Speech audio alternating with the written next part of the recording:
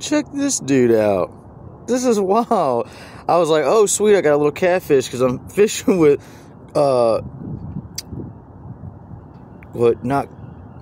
dang it, not chicken liver, but chicken gizzards, excuse me. And I reeled in a croaker. I'm like, what?